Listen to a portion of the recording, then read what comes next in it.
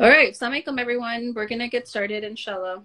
Welcome everyone. Jazakallah khair for joining on this conversation. I know it's a late evening, but hopefully we'll have some good conversation going.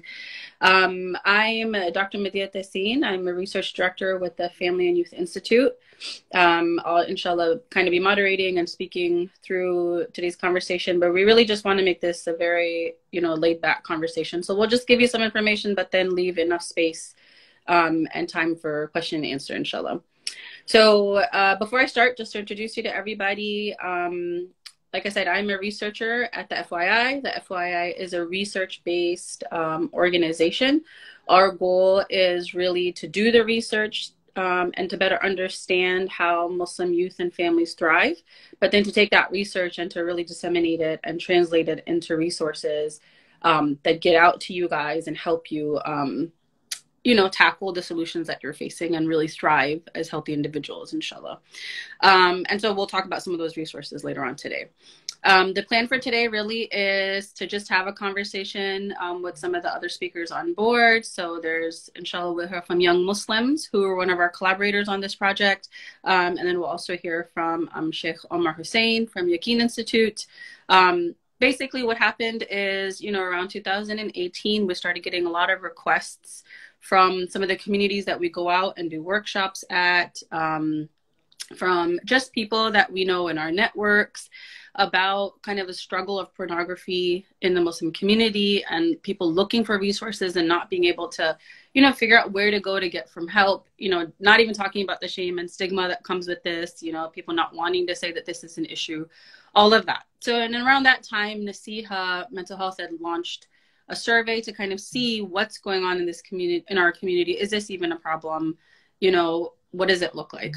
And around that, a little bit after that, Young Muslims launched their survey and reached out to Sheikh Omar Hussein from Yaqeen Institute, as well as the FYI, to kind of analyze the data. So we analyzed the data. We did a needs assessment to see what does this look like in our community, and what are the resources people are looking for. And then we converted that into a resource that I'll share with you later on at the end of today's live, inshallah. So today we'll kind of just talk through what is the data showing us, what does this problem look like. Sheikh Omar will kind of talk about the clinical side of things, what does the addiction piece of it look like, and then we'll wrap up, inshallah, with question and answer. The one thing I just wanted to make sure was clear that everybody kind of understands is today's conversation will be about pornography in general. So just, people who watch pornography, but it might not be what is considered addicted to it. And then we'll have a piece of today's talk that will kind of go into the addiction piece as well. So there is a difference between kind of just consuming pornography, but not being addicted to it versus those who are addicted to it and struggling with it and looking for resources. So I just want us all to kind of be on the same page about there is that distinction, and it's important to make sure you have that in mind, as we talk about the data as well as the resources that are available. So inshallah, I want to hand it over to Young Muslims. Brother Danial will be talking to us today, inshallah. Brother Young Muslims, if you're not aware, is a national organization serving young Muslims across the country. Brother Danial is, so I'll just give you a quick intro to him. His name is Danial Farrukh. He lives in North Brunswick, New Jersey. He joined Young Muslims in 2011, and he is a national coordinator since 2019. He has worked with thousands of youth and personally mentored them from all across the country. He has a bachelor's in resource management and information technology, but he's currently working on a master's program on nonprofit management. So I'd love for him to kind of talk about how did this survey that Young Muslims conduct come about, and what was he kind of seeing on the ground. So Danial, I'll hand it over to you.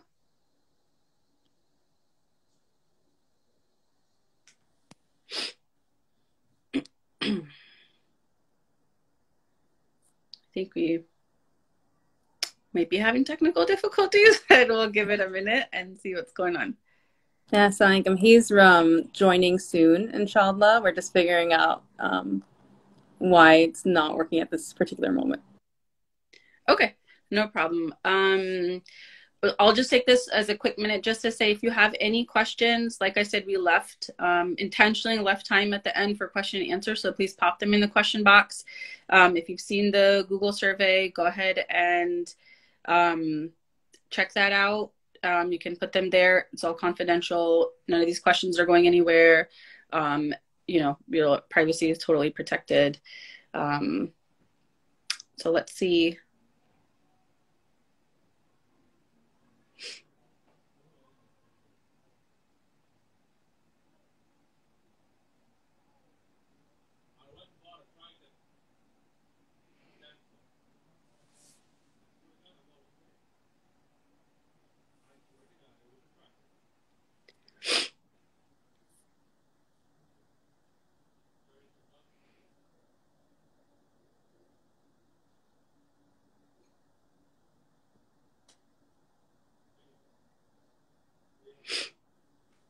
Okay, just in the interest of time, because I want to make sure you guys all have, you know, time to get your questions answered, and to have that discussion. I'll move along, and if Danial is able to get on, we'll get him on, and, you know, kind of have him talk about the young Muslim side of things. So I was hoping he would introduce kind of the survey, because the survey that the FYI conducted a needs assessment on and kind of did some preliminary findings comes from young Muslims. So I'll let him kind of talk about where that came into play. I just wanted to share some of the findings with you all, to show that, you know, we can think that this doesn't exist all we want, but that's just not reality. And so do we have numbers that can kind of tell us, what does this really look like? So Young Muslims launched the survey, and I'll let, like I said, Daniel talk a little bit more about that. But one of the things I just wanted to make sure is clear, the needs assessment that I'm talking about is just a fancy way of saying, you know, what is the community need, what's going on.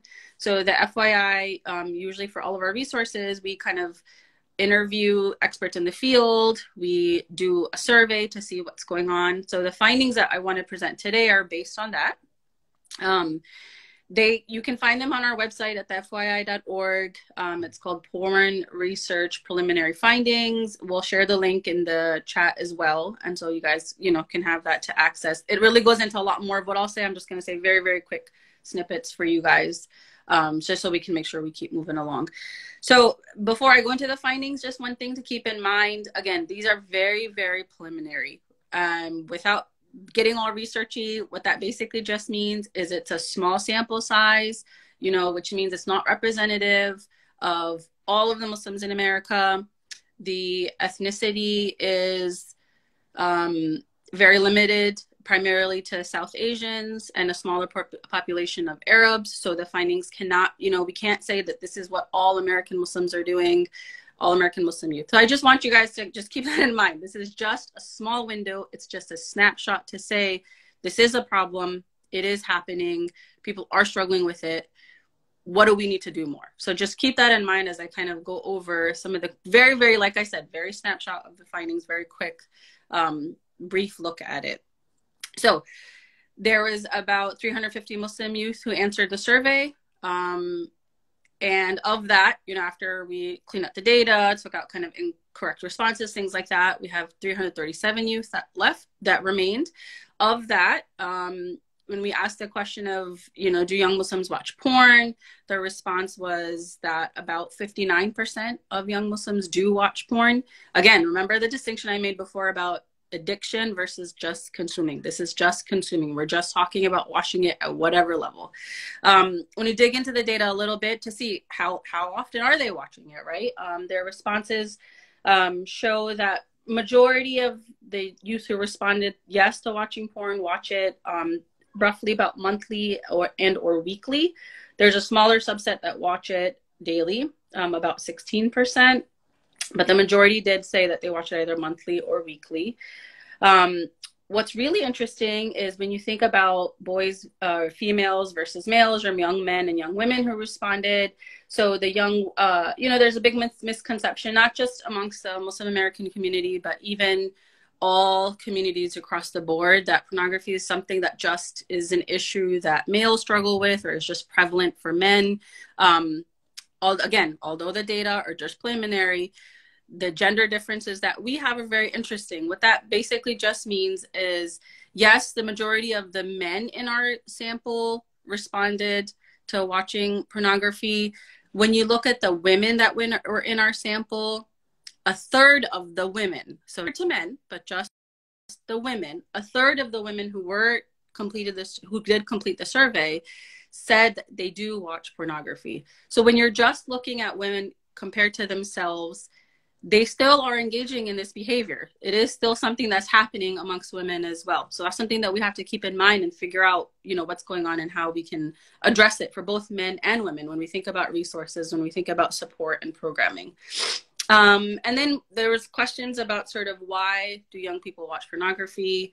What's kind of leading them to engage in that behavior? And basically, of all the different kind of questions on there, you guys can check out the findings online for more details. So just very quickly wanted to share that the main thing that the findings show is that people are watching pornography to either soothe themselves when they're feeling bored, to process some negative feelings like anger or frustration. And then to a smaller extent, they watch it to forget about the worries of daily life. So not as much to what's really interesting is it doesn't have to do with loneliness so far. Again, just preliminary findings. That's not a big piece of it. And then the most interesting piece to me as a researcher at an organization was when youth were asked, who can you kind of turn to for support? What is the Muslim community doing? The majority of Muslim youth stated that they cannot have conversations about pornography with their families. Big surprise. I think all of us on this live know that, but the data supports it. So about 60% of Muslim youth thought that they could not turn to their families to have conversations about their struggles with pornography. And then when we ask about the Muslim community, again, the same thing. The majority of them do not think that the Muslim community is adequately addressing or supporting people who are struggling with this issue. So big picture, what do these findings tell us? They tell us this is a problem that's happening in our community. We are struggling with it. It's a problem that's prevalent for men and women, and we don't know where to turn for support. And so, it's high time we talk about it, and it's high time we present some resources to support everybody going through it. So that's just, again, very, very preliminary findings. We still need to dig into it a lot more, and the FYI has some research studies coming up to really get to the heart of it and to really talk about a sample that's representative of the entire country, and all Muslims from lots of different ethnicities. But at least it's just a snapshot to really break down some of the stigmas that we all face, thinking this doesn't happen in our community and it's not something that's being, supported and dealt with. So I think, is that Danial I see on there? Yes. Yeah, So what we'll do is we'll backtrack a little bit. I already went into the findings, but Danial, if you could just share kind of, what were you seeing on the ground that really led you guys as an organization to take on, like the stigmatized issue that most people don't really want to talk about? Yeah, no problem. I've been following. I was trying to get onto my computer, and I guess that's not possible for me. But alhamdulillah, glad you're here. So to really talk about this, I think I got to backtrack just a little bit into why, where Young Muslims is even coming from. So we're, as was mentioned at the beginning, the largest national youth organization in the country. And we got that way from the early 90s. So it's been nearly 30 years. But one thing that we kind of found, we began taking on projects like these a couple of years ago, maybe 2019, when I started off in this new role. But one of the things we realized is that if we have that sort of reach, if we are the largest or whatever, we're among the largest national youth organizations, we got to start really diving deeper. We have a lot of members, alhamdulillah, thousands come to YM every week, but thousands is a needle in the haystack of all the Muslim youth that are out there, right? And so what we felt very strongly about is that we need to take it a step up. We need to start looking at the real problems that are going on in the Muslim youth and work on actually properly addressing them. So where this particular topic comes in, and it's part of our larger campaign of Muslim youth issues, that we're trying to cover different issues that we've been noticing. So the first one we did was judgment stigma, but this is the second one that we did. And the reason why this came about was actually right around the time the pandemic began is when we started off on researching this. So we're talking about almost 2 years ago, 2020 is when we began. And honestly, the biggest reason is there's a couple of reasons, really. One, I know this was later found in the research to maybe not 100% be the case. We don't know. But one of the things we were concerned about is the fact that you're not going to be able to come out and meet people. You're not going to be able to come out of your house, which leaves a lot of time to be on your own. And maybe even more important than that is it leaves a lot of time for an idle mind, a mind that's not able to be busy, different things that you can come up with. And we did see this in some of the survey results that we were looking through initially, that some people in their comments were saying that, because I didn't have anything else to do, I kind of turned to this, right? So I think there's a larger rooted issue there, but this was something we felt from the moment that COVID hit, that this might spike. This might be something that will become an even bigger issue than it already is. The second real key issue there that we felt was that, and alhamdulillah, we work with all these Muslim youth, and alhamdulillah, they make such progress with us. They learn leadership skills. They get closer to their deen. They're studying things about Islam. We've been working with organizations like Yaqeen on how to kind of use their resources to help dispel doubts and things of this sort. But even if you do all of those things, pornography is such a personal, private sin for the most part that nobody would ever know about, no matter where you're at, whether you're far away from the masjid or you're going every day. You might find, that same issue can be everywhere. And so we felt that this is an issue that doesn't get talked about enough. It's actually, it's avoided, right? And then a lot of married couples, I recently got married, and I see it. I see the little stark difference where it's hey, there's so much shame, with that concept. And then all of a sudden it's good, or all of a sudden, it's something that you want to be doing, right? Or something that's encouraged. So one of the things that we felt is because we don't educate our youth enough about proper understanding of this, proper knowledge of this, how to put Islam into perspective, so that they don't turn to something like porn addiction, right? So this was the mindset that we had coming in. Along the way, we found that this was a really big issue, and we needed support from organizations that are far more qualified than us. So we felt that we have the numbers, we have we're on the ground, we see the people. We need to work with organizations like FYI. We need to work with organizations like the Yaqeen Institute, like Fadil Center, to really start addressing this. So that's where we're coming from. We felt that, especially because of the quarantine, that this was going to spike. And we felt even if it doesn't, even if that's not the case, because it's such a private issue, because really you may never be, you don't know who to turn to in this, because there's so much shame associated with it, that we have a responsibility to at least put our youth in the place where they can get resources to deal with it, even if they never come to us and tell us there's a problem. So I'll leave it off there, inshallah, but that's where we're coming from. Yeah, Jazakallah khair. Actually, two points you made that were really key is that, and it kind of goes to one of the findings, is that I didn't get a chance to talk about it as much, which is that you could do all the right things, right?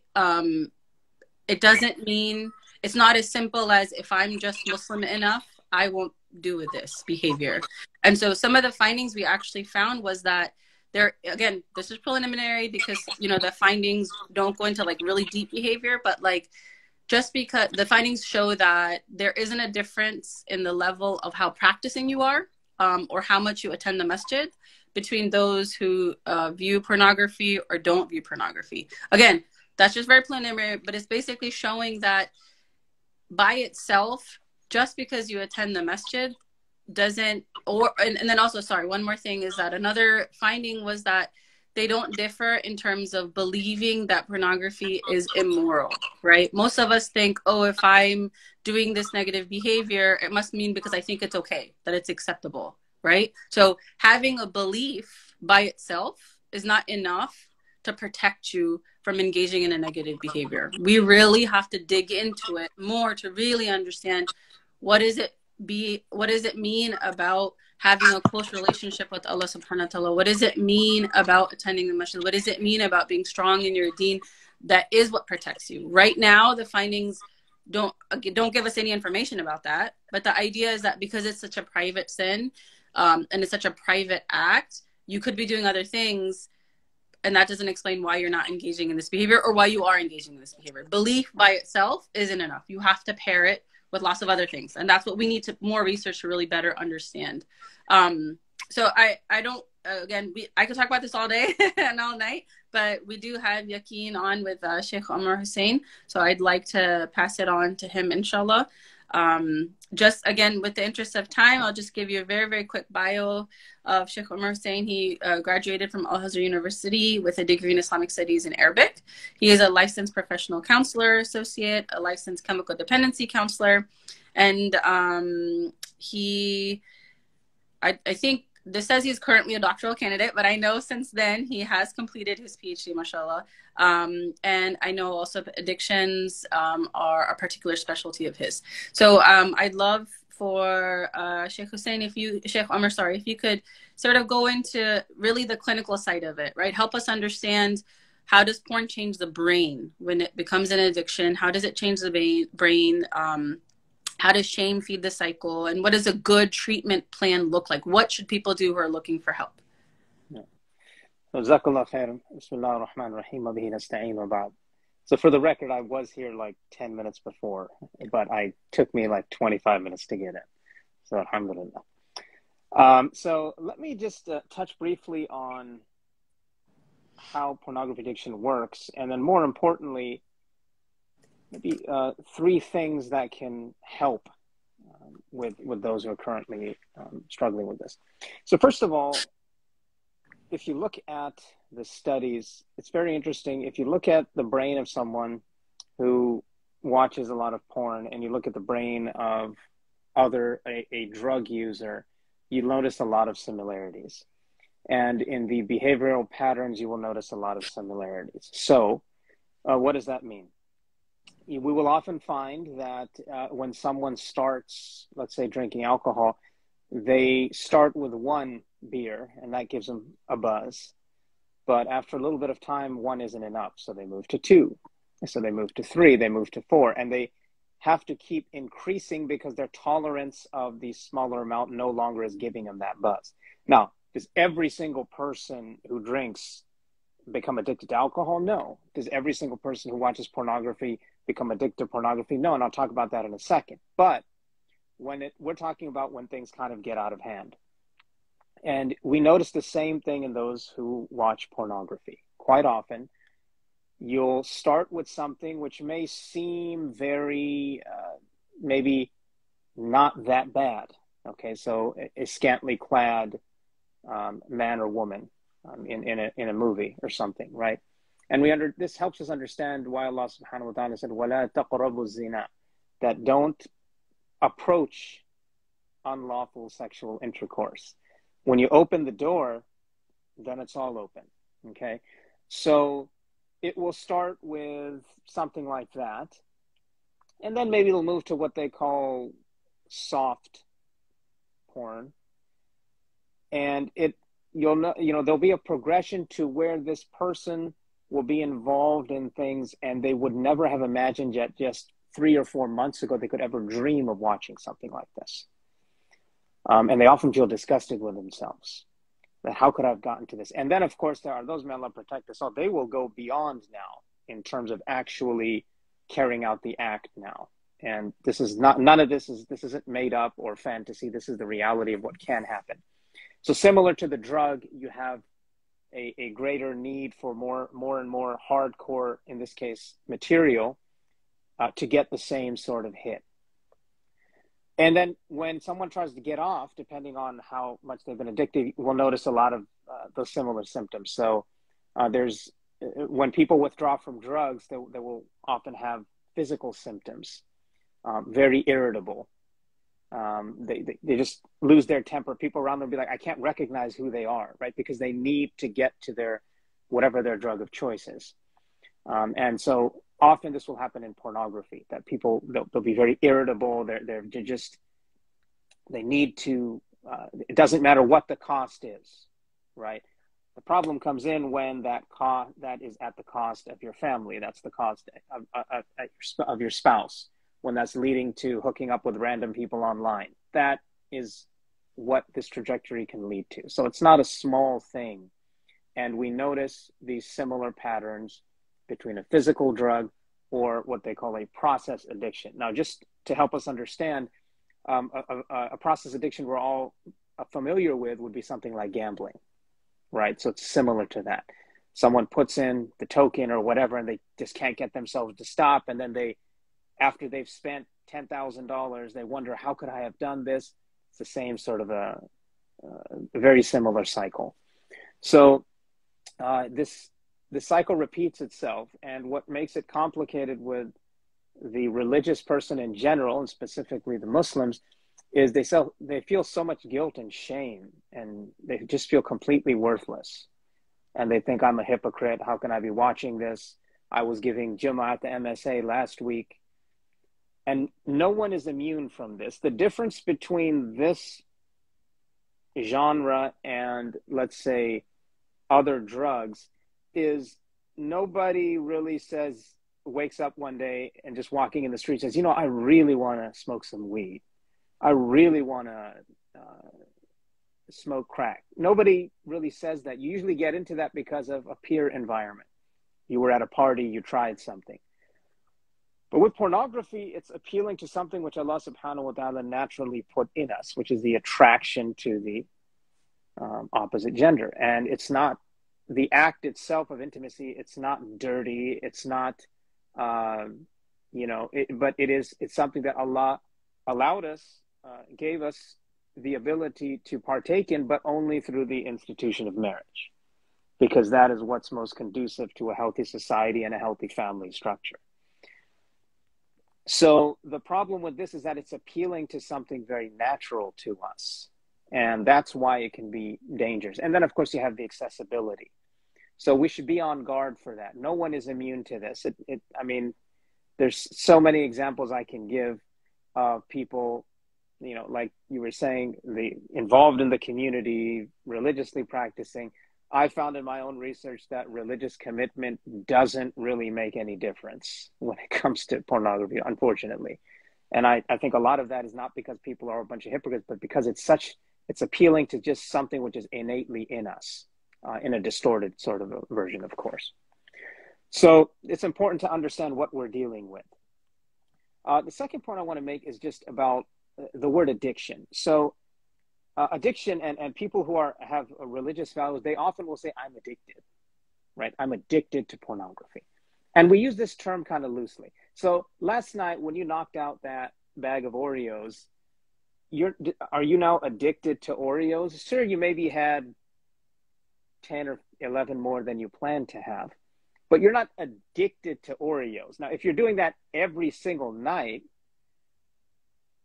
for months on end, then maybe we would say you're addicted to Oreos. I haven't seen that as a diagnosis in any mental health manual yet. But, we'll just say, oh, I'm addicted, right? I'm addicted to my work. I'm addicted to this. I'm addicted to that. If you are watching, and I'm not justifying even any watching, because all of it ultimately it destroys the soul. But if you're watching 20 minutes of porn a week, you're not addicted to pornography. Okay. It's a behavior, a negative behavior that needs to be changed. Okay. The reason I mention that is because a lot of people become extremely hopeless right off the bat. Oh, I'm addicted. Okay. Now, on the other hand, if you are watching 5-6 times a week for 2 and 3 hours, and you're going to sleep late, and you're getting up and you're missing Fajr because you have to make ghusl, you're getting to work late, it's affecting your grades, that's when we start talking about addiction. And addiction is basically something that has it's causing a major impairment in our life. Okay. So it's important to distinguish that, because if it's more of a behavioral thing, inshallah, that is easier to work on than an addiction. And addiction is going to take more effort. And that's very important to understand, because a lot of people who are in that addiction phase think, I'll just knock it out myself. If you can, alhamdulillah. But in my experience, I've found it's incredibly, incredibly difficult to do that. So now when we go to the treatment, just wrapping up with this, the first point is Allah subhanahu wa ta'ala is the one we turn to for any struggle that we're having. It doesn't matter how great your therapist is. It doesn't matter how great the doctor is. Allah subhanahu wa ta'ala is the one who tests, and he is the one who will get us out of this calamity. So that is the first thing that must be emphasized when it comes to any of this, when it comes to activism, when it comes to anything in our, that Allah subhanahu wa ta'ala is first and foremost, and everything goes around that. The second is that having the support of a group is very, very important. That's actually the third point. The first was about what addiction and the behavior.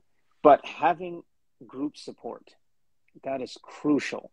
I'm trying now to actually form like a Muslim group, pornography anonymous type of thing. And it's been a struggle because people don't want to join, even though they do need it. So slowly and surely, inshallah. But group support and talking about it and extending that to community members in a way to just say, look, you're not an evil person because you're struggling with this. Let's work together and let's try to, get over this. Research shows us for people who maintain long-term sobriety from drugs, the support they have, right? It's just so crucial. I have worked with clients where the parents will catch the kid watching porn and confront the kid, right? And so you have your initial intake, and the parents come with the kid. That's a beautiful thing for me to see, that the kids feel enough support that their parents would join them. And the parents were not screaming at them and telling them you're going to hell and how could you do this? This isn't how we raised you. Saying we genuinely want him to get some help or her to get some help. That's why we're here.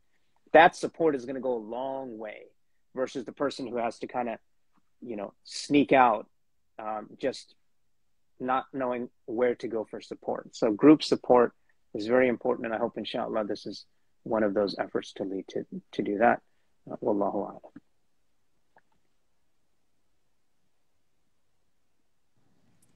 a'lam. Jazakallah khair, Dr. Omar.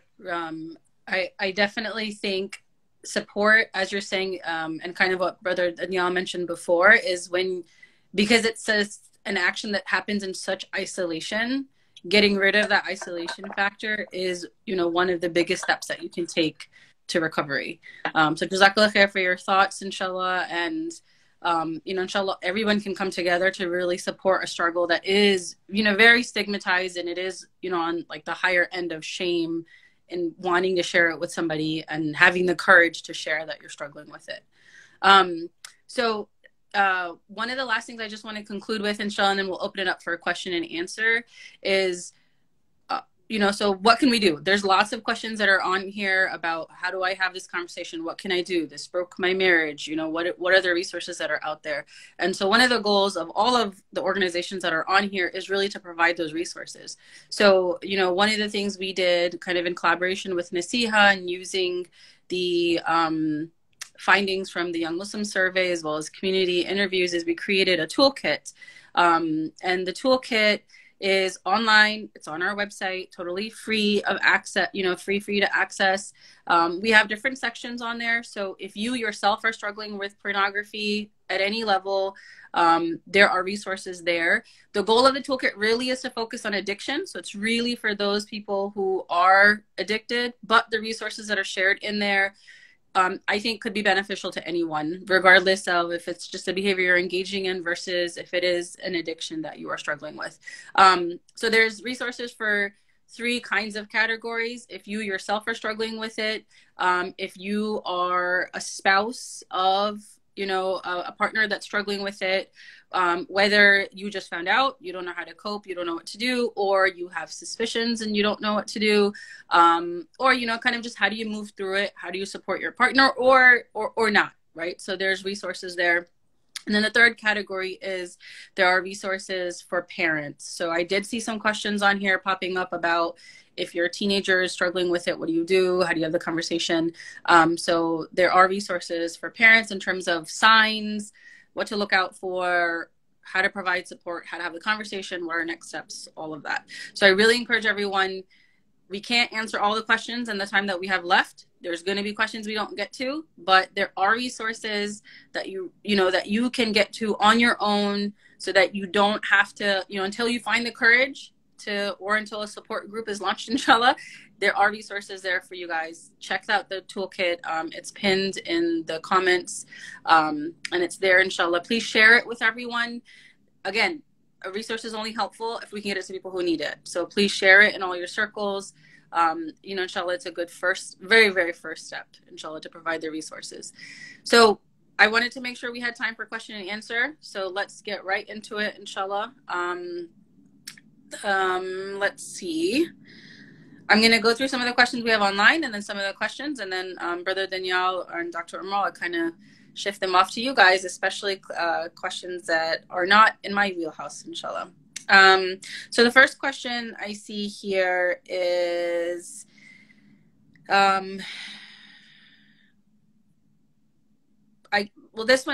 one I think would be interesting, is how do you recover as a female? So I think the question is generally just how do you recover as a female, but it's, I think it's really getting to the heart of, if women are struggling with this, what are some resources or specific treatment ideas that would be beneficial for them? I think we'll hand off that question to Dr. Omar. But then I know Young Muslims, you guys have the women's wing as well. So if you have anything you'd like to chime in, please go for it. So that's a very broad question. I'm not sure what the exact context is. I think, as you alluded to earlier, this problem it's found in women. Is it at the same level as men? No, but it's still there. In fact, the whole pornography industry has tried over the last 5, 10 plus years to kind of market more towards women. So because, we do tend to have a double standard in our communities, in our Muslim communities, that if women do something, it's seen as more shameful, or it's treated more harshly, which is problematic in many cases. And this is definitely one of those cases. And this is why I think some sort of an anonymous support group would be very beneficial for women who are struggling with this. Nowadays, a lot of things are online. I'm even thinking something like change your name on the Zoom meeting and keep your camera off. I think that's a huge first step.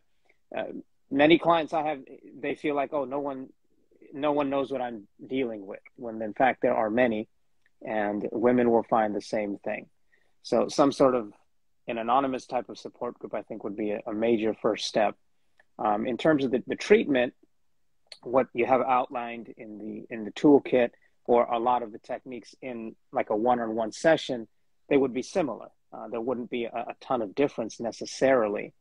But that first step, I think, is more challenging for the sisters in the community. So if we could have some sort of anonymous type of resources, hotline, something like that, that's what we should be thinking, because of kind of that double standard that does exist there.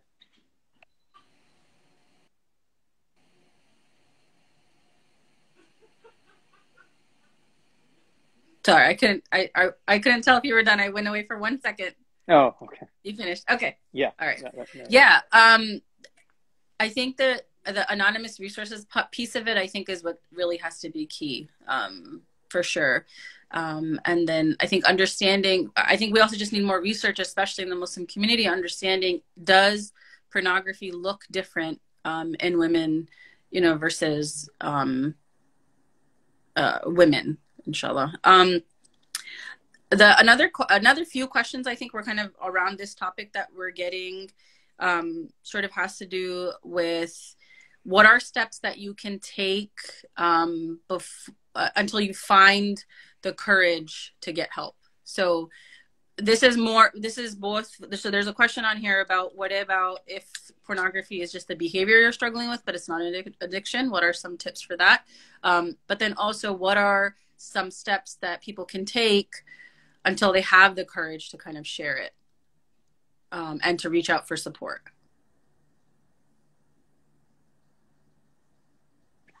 Any ideas? Okay. Either. Yeah, I mean, Go I ahead. want to be careful about answering any of these because this is one of the reasons why we went to the experts to get advice as well. We're coming from the perspective of we saw it in the youth, or not even what we saw it, we felt that this might be a need among the youth. But I think, one thing I was mentioning at the beginning that I just wanted to reiterate is there's a need for having these safe spaces. There's a need for having these places where you can go, even if it's not the place that you share it right away. Even if it's not, the place where you're just like, okay, we're going to deal with this addiction today at this group. Eventually, inshallah, you get there. And I think great points are made about keeping it anonymous and things like that. I will say from my experience working within YM and these youth groups, I have had people who, when they first came in, they were just, I guess the best word is they were just spectators. They were there, they were listening into the talk, listening into these types of stuff. Eventually, after a relationship was built to the point they did even confide, right? In someone like myself, I guess, someone who we built a relationship over a while and they felt comfortable enough to at least say, hey, I need the help, right? And then pointing him to the right resources, alhamdulillah. So it's not, I don't have numbers about percentages, but from personal experience, I've seen that the benefits of that. But also, more than that, I think, like I was saying before about the idle mind of having like nothing else to do. You're not really hanging out with anybody. You're just staying, at home, and then your laptop's right there, your phone's right there, and no one's around. That could, one thing could lead to another, I guess you could say. And the more that, not so much, like you need to be around like a spirituality, or you need to be around this. All of that is great, but I think just the fact that you're with people and you're doing things, and you're active, and you're keeping your mind active. And I believe this was one of the things that we were kind of taught in the training that we did with the Khalil Center and Yaqeen Institute to keep yourself active, keep yourself like with other people. At least in the first steps we're talking about here. I'm not talking about dealing with it completely, and addiction's a whole nother thing. I understand that, but that's something that we feel like at YM we can really provide because we've been doing this for like decades now, and we have brothers groups, we have sisters groups, and you can find us, on our websites, and we're pretty much, in most major cities all over the country. And then another step beyond that is we're working actually with Yaqeen right now in the center to set up trainings for our leadership so that they're equipped to even lead a discussion on something like this, and potentially get it to the person who they may not bring it up in that talk, but they got what they needed. And they got the toolkit they needed, and then they're going to consult the people they need to consult. But that's just steps that I think, initial steps that I think we can help with. But in terms of, the I guess the best steps to take to really remove the problem, I'm going to defer to my teachers, my experts. I'm learning as well. I think one of the things that we talk about in the toolkit is that until you can find the courage, to reach out for help, again, that has to be like really ultimately the big step. But until you do, maybe thinking about, doing some like internal self-reflection, right? So what are the reasons that you personally watching porn, right? Like you mentioned already, Brother Daniel, about like, is it because you're bored, right? So you're trying to like occupy your mind. Again, some of the findings show that it's maybe for some people it's to process something negative, right? Something bad happens in your life, that's your trigger.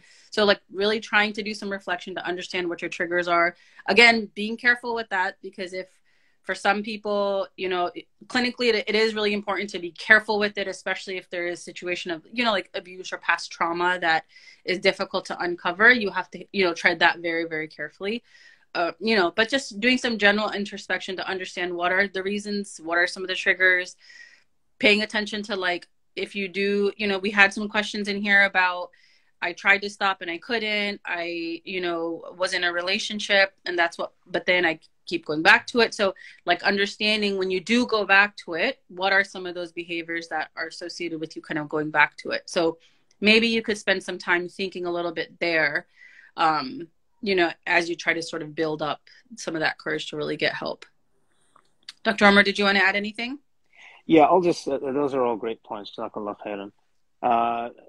Something which might work is just a basic behavioral modification. So if it's a behavior and it's not a kind of a full-blown addiction, basically you set a consequence and reward for when you watch. And this is based off the wisdom of the Prophet ﷺ, who said to follow a sin with a good deed. It wipes it away. Instead of feeling drowning ourselves in shame and feeling guilty and how terrible we are, it's kind of like, okay, we can't go back and change it. We make tawbah and we move forward. So you set up something so that if you are to watch it, there's a penalty that you have to pay. So for example, the next time I'm going to watch pornography, I'm going to donate $20 to, I don't know, the masjid or whatever. Okay. And that might be enough to deter, because again, we're talking about not a intense, hard blown sort of addiction. Now, if someone says, well, I don't have money. Okay. Well then fast. Okay. So that way, so you're either going to go broke or you're going to starve. Okay. So one of the two should work. But people have found success with this because kind of like, I just kind of needed that something, because especially, you know, you have we're all just trying to improve our connection with Allah. If that connection is there and you say that I am going to fast 3 days consecutively if I watch pornography this Friday night, because I'm always watching it Friday night and, you know, at around 10 o'clock, that's the only time I watch, then inshallah that will help you to kind of reprogram your brain to not want to watch it. And you'll start to see that, yeah, I don't really need it. So that might be something you can try, you know, even after done watching this, if it's just kind of a little bit of a behavioral issue. That's great. That's a great point. And, you know, inshallah, you can find more resources online to figure out, like, learning more about behavior modification and other steps that you might take kind of on your own before you find the courage to get help. One of the other questions I think that we're getting a lot, both on the live as well as on the Google survey, and we're trying to get through these questions, so just be patient with us, has to do about, like, exposing sin, right? So if you do reach out to someone for support, whether it's a professional or a support group or a friend, is that exposing your sin? And, you know, what's the issue tied to that? So I think that's a little bit more of a, you know, like a religious question than a psychological question. So I don't know, Brother Danial, if you want to take it, but I think that might be more Dr. Omar's wheelhouse. I think Sheikh got it. Yeah. Go for it. There's a difference between openly sharing a sin, not being remorseful about it, or even bragging about it. There's another thing to genuinely want to get out of something that you're just not able to get out of. And I don't see any connection with that and just going and talking about all the sins we commit. So if someone really has issues with pornography and they've had it for years and they just can't get out, they always try and then they fail, and then they go for help because they can't do it themselves, I don't see that as any different than someone going to a medical doctor if they have some issue, right? You can't just kind of, some things you just can't overcome them by yourself. So I don't see that as exposing sin. I see that as genuinely trying to get out of a sin. That's different than just sitting with a bunch of friends and, hey, I was with this person last night and doing this. Some of the conversations were around, but I don't see that as the same thing as genuinely getting help. Because if you don't do that, the behavior will continue and it would just be more and more time of being involved in this sin. So I don't really see that. I don't see the common ground there. I think it's just someone genuinely looking for help out of something. And you're going to go to people that can really help you. So when you're struggling, who do you go to? You go to your BFF, maybe you go to the imam, right? You go to your local youth leader. Those are people who they can, inshallah, give some guidance to do that. I don't see that as exposing sin. I think that's just a shaitan's trick to just keep us involved and keeping us continually watching it. Yeah. And I think it has to do with, I think, the general stigma we have in our community with therapy and trying to get help is, oh, if I go to therapy and I talk about, you know, the trauma I have from this experience with this person, or, I'm backbiting or I'm gossiping. And the idea is exposing sin or sharing sin, like you shared. It's not about that. Concept is more about boasting, right? Like posting pictures on Facebook about you engaging in some kind of, sinful behavior. That's not what we're talking about. This is in a therapy session and you reveal what you're struggling with, or like you're saying with a best friend. That's the niyyah behind it is different. And the process there is different. So I think this question of sharing, exposing your sin and not protecting your bad deeds applies to all kind of mental health concerns and mental illnesses that people struggle with and seeking therapy. And it's just, as you said, it's just not true. Yeah. And just, because you've mentioned a few times now, the stigma, it's like, there's like extra stigma. If I'm struggling to make my prayer and I'm going and asking someone, I'm not consistent in the prayers. I mean, when you don't pray, you're committing a sin. Is that exposing a sin? No, it's saying, help me help myself so I can pray consistently, right? Or I can be more focused. So it's just kind of, we can't like elevate things as we choose, right? It's the same principle of, I need help with something and I'm coming to someone I trust. It's not some, just someone I don't trust. I don't see any common ground there. Wallahu a'lam. Right. I think we have time for just one more question, inshallah. And I'm thinking through some of the different questions we've got and kind of what's the main question we see here. One of the common questions that we're getting is, how do you heal from what watching pornography does to you? So the question is more about not what's a treatment plan, but what it does to your heart, what it does to your soul, what it does to your relationships. How do you kind of heal from that over time?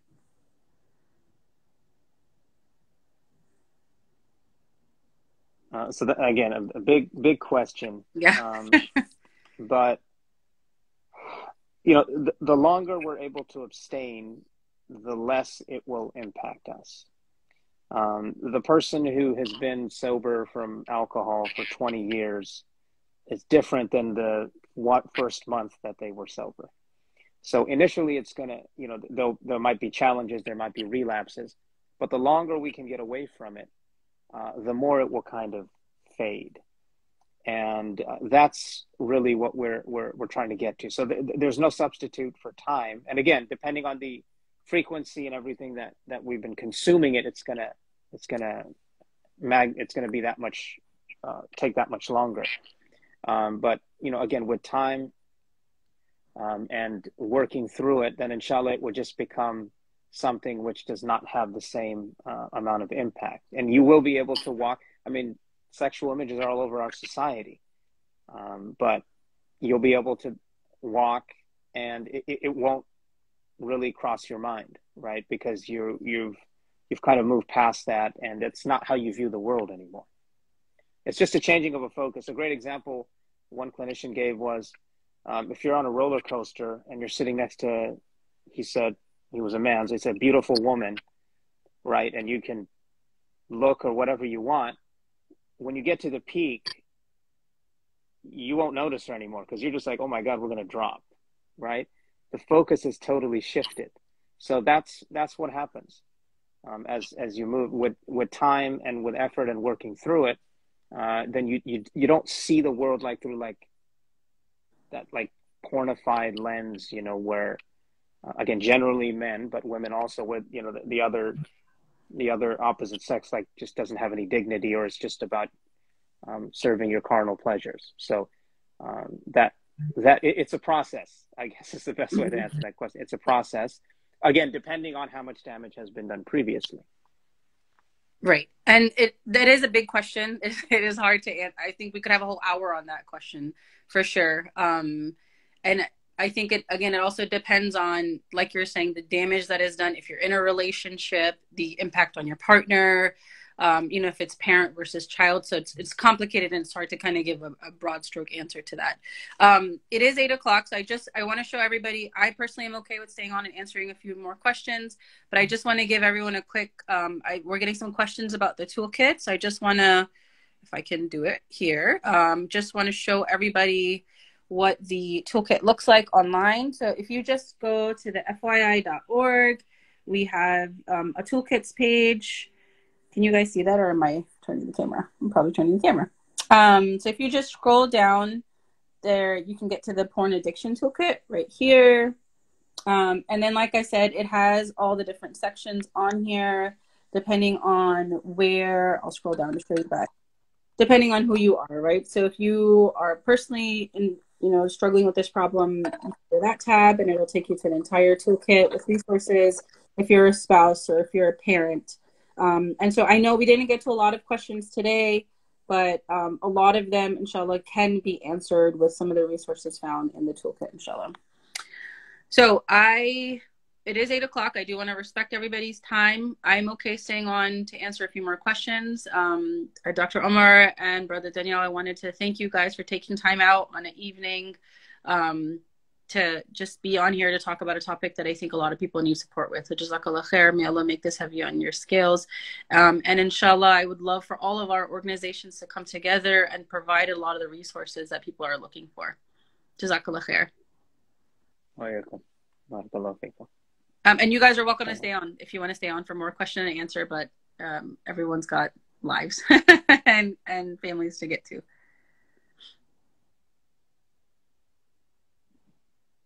Okay, I'm gonna head out. Okay, Jazakallah. Jazakallah. All right, yeah, I'm gonna have to jump off as well, but I left some links as well, inshallah, if anybody is interested in joining. Inshallah, we'll be having trainings with FYI and with Yaqeen Institute. But Jazakallah khair, everybody. Jazakallah khair for all that you're doing.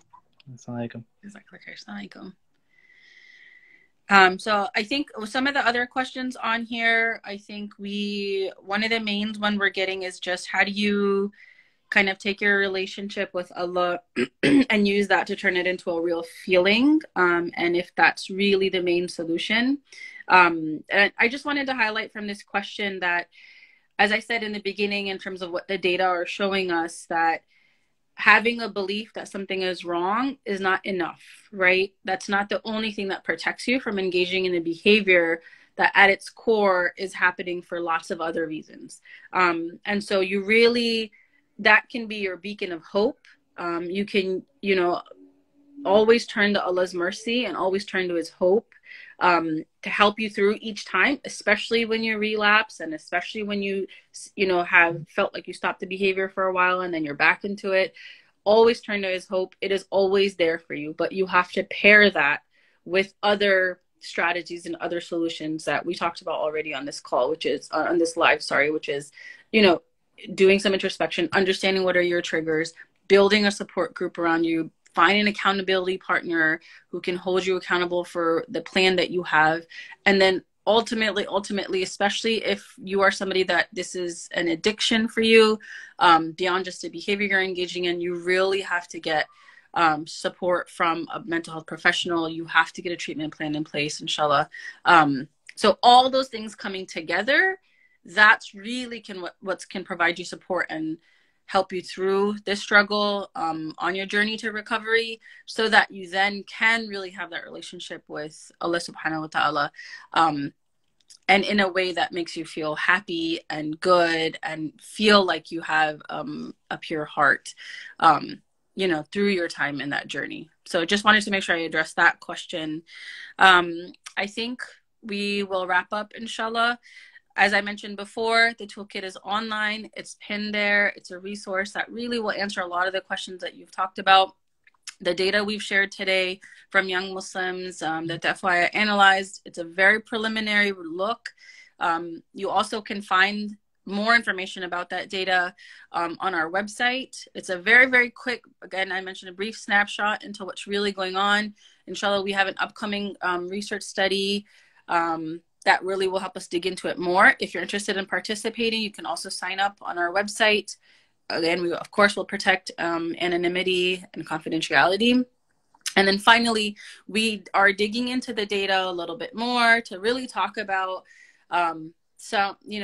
what are those who use consume pornography a lot, you know, kind of how do they differ from those who don't? What's protective, and what are some of the gender differences that are there in terms of women using it and males? So we'll be digging into that into an upcoming report, and that'll be shared on our website as well. So stay tuned for that, inshallah. Jazakallah khair. Inshallah, with the support and resources we all are sharing, we can provide some support. Sorry, I think I got cut off. Jazakallah khair. Assalamu alaikum, everyone. Have a good night.